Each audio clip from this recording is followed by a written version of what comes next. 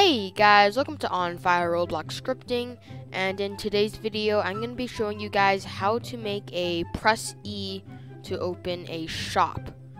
So first of all, we're going to actually need our brick to press E with.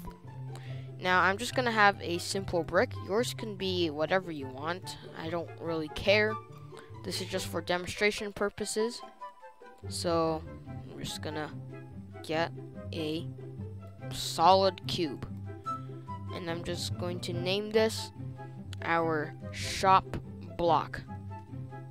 So you want to remember this name because it's really important. And if you can't find Explore and Properties for some reason, just go to the View tab and it should be under there, which is, yeah, that's cool, they're right there.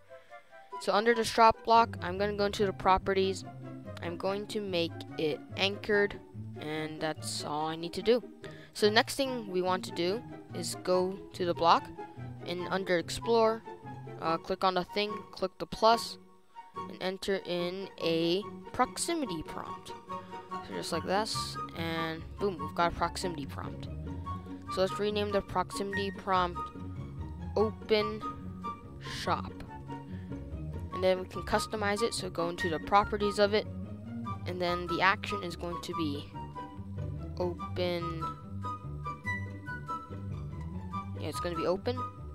It's going to be enabled, everything. Xbox is going to be X. I'm going to hold duration for 2 seconds. Keyboard E. Let's make the activation distance 25. The object is shop because we want to open up the shop. And that should be the main ones. There's also requires line of sight. You can also turn that off as it's not exactly needed. And cool, this is our block that will show the E screen to open up our GUI. So next thing we need to do is actually make our GUI. So go back to Explore, and under here there should be a starter GUI. Click the plus and enter in a screen GUI. We can rename the screen GUI to our shop. Oh, that's Shaw. Let's rename that to shop. And then shop, you can click the plus and enter in a frame. If you already got your shop, you can skip to this time on the screen right now. But if you don't, I'm not going to be making one. I'm just going to make a demonstration one because your shop is your thing. So I'm going to have a frame, and under the frame I'm going to have a text label, which I'm going to rename to title. And then I'm just going to stretch this all the way across. I'm going to leave some room for an X button. And then I'm going to go down to the properties. And then I'm going to make bold. Let's put the text to shop. Oh. And let's make the text scaled, and that will be my shop. Next thing I'm going to do is click the plus, enter in a text button, and this will be our exit button. I'm just going to make it 53, sure, why not? And I'm going to rename it to exit.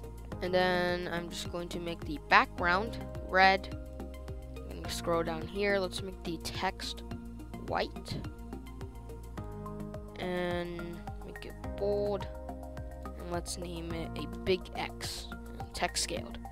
That's our exit button. I'm just going to click the plus, enter in a local script, and then just write script.parent.mouse button, want to click, connect function, and I'm going to go down a line, and I'm just going to write script.parent.visible equals to false. And that's it. That's the exit button. And then I'm just gonna put in some demonstration buttons. That these buttons don't actually do anything. I'm just trying to make it look like a shop, okay? Boom, boom, I have lots of buttons. Let's also add some images because a good shop always has images. So boom, lots of images.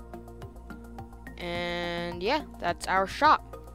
Now we just need one more final code so that we can connect the press E to open the shop. So under the shop GUI, click the plus and enter in a local script.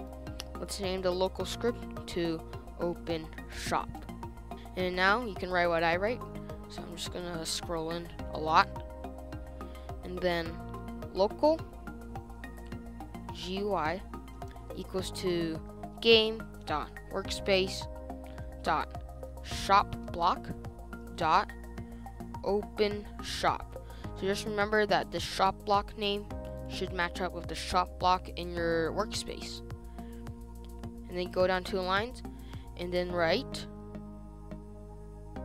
GUI dot triggered colon connect function, and then in between these 2 lines we're just gonna write local shop equals to script dot parent dot frame. This frame should match up with the frame of your shop, and then we're just gonna go down the line and then we're gonna write shop not shared shop dot visible equals to true, and then we're just gonna make the frame invisible, and I'm going to press play and we can go test it out. Okay, so I just loaded in our boxes right here, and you can see we can open it from all the way here because we have our activation distance on 25. Of course, if you don't want it this close, then you can change the activation distance to lower. I'm going to go here and say shop, and you can open it, and I'm just going to hold E. It's going to have 2 seconds, and then the shop comes out.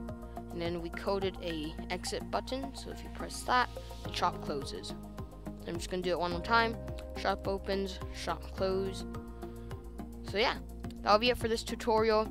If you liked it, make sure to like, comment, subscribe, and share. We are like super close to 300 subscribers, so that is just epic. Anyways, thanks for watching. Bye. Tell me down in the comments below if you want me to stream. I know it's kind of a weird question, but yeah, I kind of want to do like a stream where basically you guys put your like ideas in the chat and I'll make them on a stream. Probably be like 2 to 3 hour stream. Yeah, just tell me in the comments below. Bye.